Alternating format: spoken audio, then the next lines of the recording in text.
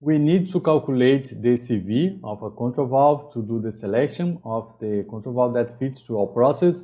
And most often, what we do is get the design conditions, calculate the CV, and choose the valve where the operating point is in the middle range of the CV. For instance, let me show you a chart of a control valve. Here we have the Samsung valve size program, and based on the process conditions that I added to the program and with the medium properties, the software calculated the CV required for this system.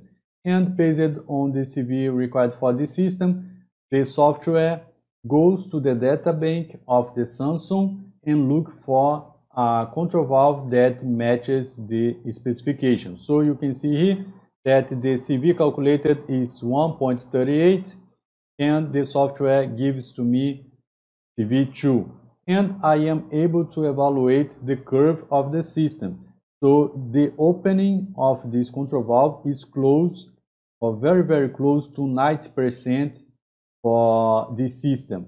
And this is a globe valve. So if I am in the design conditions and I considering to have a globe valve at 90% of opening, I don't have margin to control my system if for any reason I increase the flow in 10, 20, or eventually 30%. And when I am doing plan design, I need to consider that kind of situation. That's why the paper says we must provide valve pressure drop at minimum, normal, and maximum flows to enable the selection of a proper valve for full operating range. Because based on the minimum, normal, and maximum flow, we will have different pressure drops to do the control of the process. Most often, what can happen when the engineer is selecting the control valve is based on the design condition. They will select a control valve that will be operating in the middle range of the acceptable range.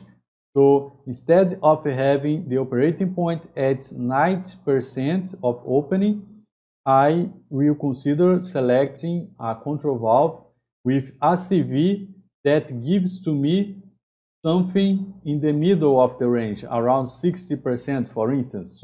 And what I can do here is increase the CV size of this vendor. So instead of considering the purchase of a valve with CV2, I will consider a valve with CV5, and I will do the calculations again. I will keep the CV, the others information not. And with that, I have a control valve now. You can see that it is 0.5 inches, and if I go to the graph, now my operating point is between 60 and 90% of the opening. And the paper argues that to do the best selection of the control valve, you should do the calculation of the CV based on the maximum flow and the minimum pressure drop, and select this range of operation close to the limit of the acceptable operating range. And based on that, you will prevent the oversizing of a control valve, because as you increase the size of the valve, of course that it gets more expensive, and you want to avoid that kind of situation.